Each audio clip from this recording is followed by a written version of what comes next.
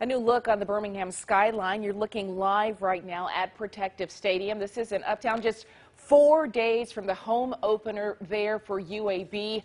We're taking a look at the economic impact this will leave on our region. There's a lot of excitement about Protective Stadium and this first game this weekend. CBS 42's Jen Cardone joins us live at the stadium tonight. Jen, tourism leaders are telling us that Saturday's game is a big stepping stone.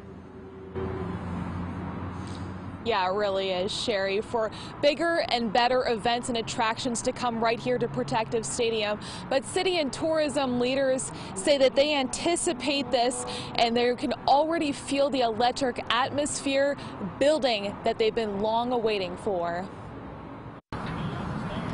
Crews are putting the finishing touches up as the countdown clock waits to start the first play at Birmingham's new Protective Stadium. Well, to say that we're excited is an understatement. Soon to be the home of the UAB Blazers, and tourism leaders say so much more. You don't have to have a major league team in order to be major league, and we are, without a doubt, we are a major league destination when it comes to youth, amateur, and collegiate sports.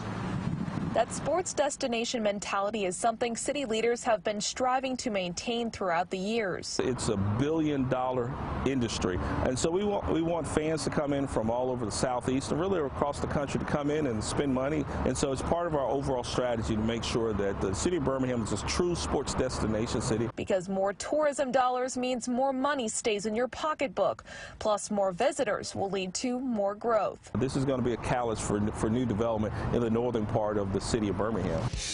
To make the Magic City a destination for more to come. It's going to be a great experience down here. There's no doubt about it. It's cool and it's first class, so it's all we could ask.